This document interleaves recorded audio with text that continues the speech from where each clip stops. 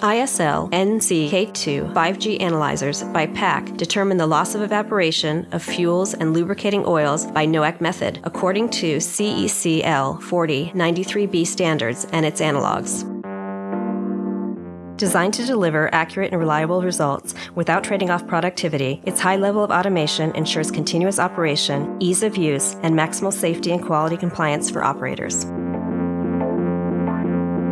This video provides step-by-step guidance on how to operate the ISL NOAC analyzers. At any time, you can refer to the user manual for further details and advanced use.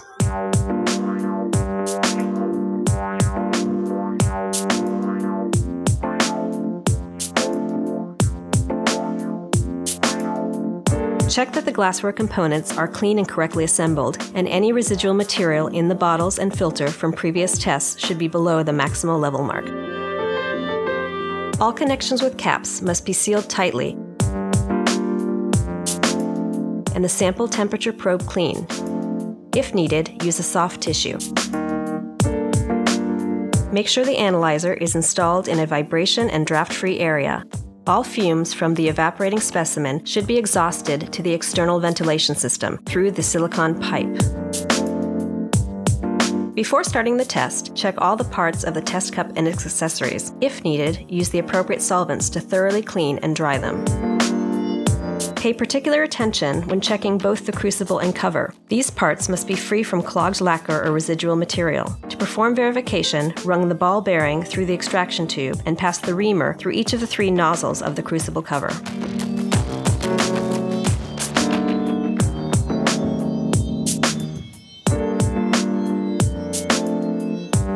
Once the verification procedure is complete, set the balance by weighing the empty crucible without its cover. Then pour the test sample into the crucible at the nearest precision requested.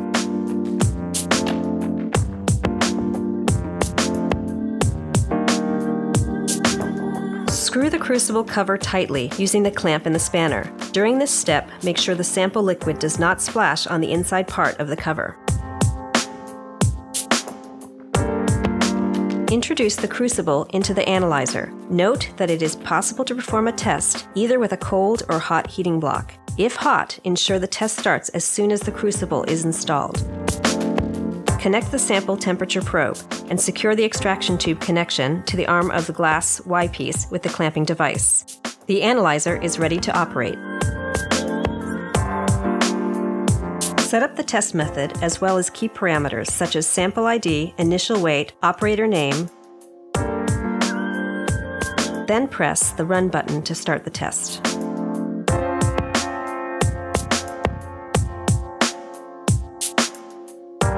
The whole test lasts about 53 minutes.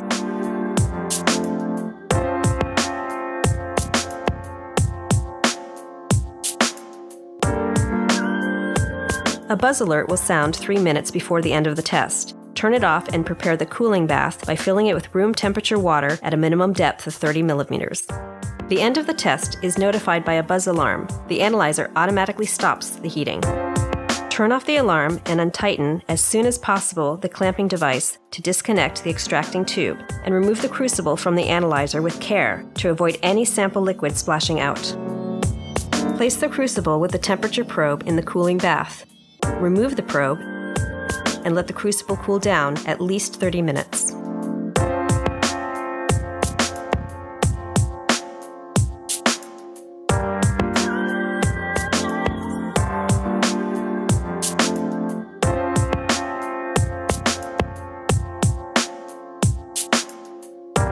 Remove the crucible from the bath and dry it with a soft tissue.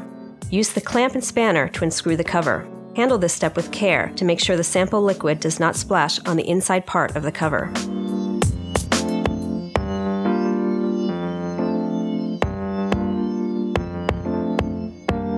Weigh the crucible without the cover, then input the displayed value as the final weight of the sample in the analyzer. The analyzer automatically calculates the loss of evaporation. Check on the printed report that both the sample temperature and pressure curves stayed within the defined limits during the whole test to validate the result. ISL NOAC analyzers, the state-of-the-art lab solution by PAC, is for accurate and safe loss evaporation testing. 3 decades of technology, expertise, and user focus that you can rely on.